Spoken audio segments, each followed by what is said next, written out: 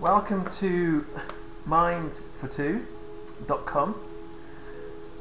This is a collaborative mind mapping tool that allows children in your class or even teachers across year groups to plan out investigations, stories, you name it, anything that requires stepped thinking or guided thinking. This will allow the group to stay on track. Now if I just keep my mouse here for a moment, you'll actually be able to see the styles of the mind maps going past on the little slideshow on the front page of the website. So you can see that they're kind of more to do with flow diagrams and that kind of stepped bubble that they talk about in modellearning.com. So I'm going to try and use the correct terminology. Forgive me if I don't. The correct model learning terminology while I demo this. So I'm going to go in and launch Mind42 over here. You can see that I've signed in. If you haven't signed up, do so. So you need your email open and go and make a username. It's free. It's very simple.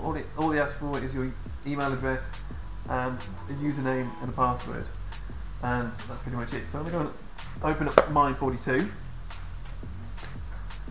and you can see that I've got a couple here open already, or the ones that I've made. So I'm going to click on ICT and visual learning tools, or visual tools, and I've got a very simple mind map here that's just ready started.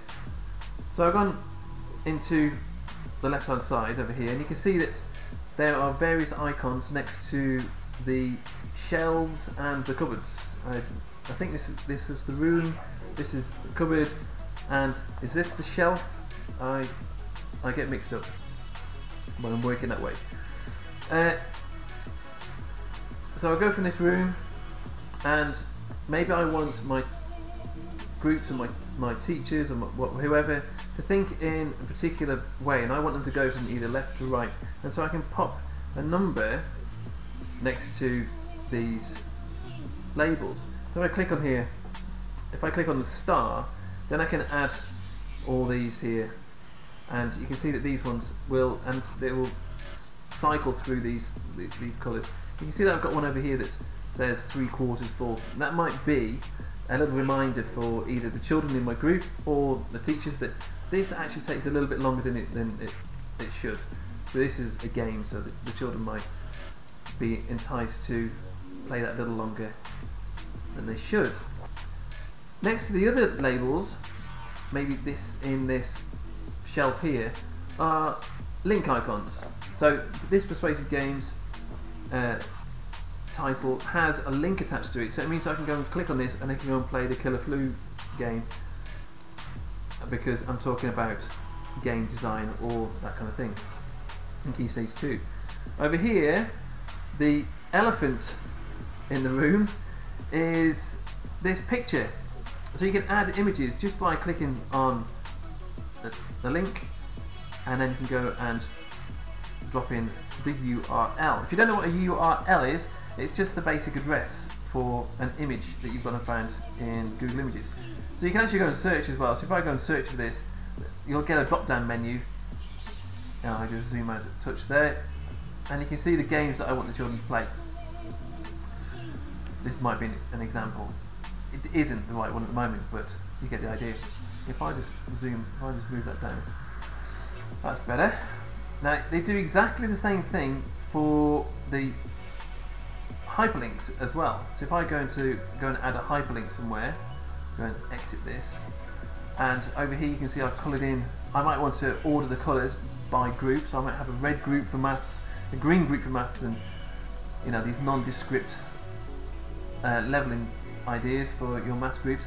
I can go and add an attachment to these labels. So you can see at the top, if I just move my mouse at the top, you can see I've made a note. You can actually add a Wikipedia article that works in exactly the same way as that Google search did just a moment ago. Make a to-do list. If you're working in story setting, then you might get the children to be moving around the classroom from laptop to laptop to laptop, and they each add an item to a to-do list. That might be a good idea if you're doing historical investigations, that kind of thing. That is more or less it on the building front. If I just quickly recap, I can go and split the nodes here, or the shells, and I can split them into two again. You know, I can pick them up and I can go and move them around if I were to go and join them onto another strand, for example. And maybe they got this wrong, and it's you know, it's a cupboard. I'm going to change the colours here. I've got a swatch on the right hand side. Go and add a link, close this, go and switch that off, and I can go and add hyperlinks to this node here. If I click on a link, I can drop in a delicious tag. So if I'm talking about ICT, I might talk about EdTech. If I search for this and type in EdTech, then I'll get the top 10 links for top 10 results in Delicious of other people's bookmarks. I'm going to talk about Delicious in a moment and why tags are so good. So I might grab this and pick it up and drop it in the box and apply. And now this new shelf here, you can see it's got a green link icon. That's extremely handy, particularly if you've shown the children how to use Delicious, or if you've got a class Delicious link, which either you've watched this second or first and you're not really sure what a Delicious account is. I'm going to explain to you about that in a moment. On the left hand side, you can see a very simple control panel: open, save, publish. If I click on publish, you can choose whether you want this into rich text format, which is a bit like Word, PDF document, which is, you know what that is, a printable document, PNG, which is a lossless image, so it means you can zoom in on these and you can cut it up and use it later, and JPEG is the usual compressed if you're posting it to the web or emailing it to people. So you can cut and copy and undo, very simple tools, and then obviously you just saw me a moment ago, you can zoom in and zoom out. How do we collaborate? Very easily, just send an email and people will have the link and they can click and join in, providing they have signed up to Mind42. And exit that, so just drop in here. You might have a whole class worth of email addresses, which would be quite interesting to see how it maxes out. I don't know how this maxes out.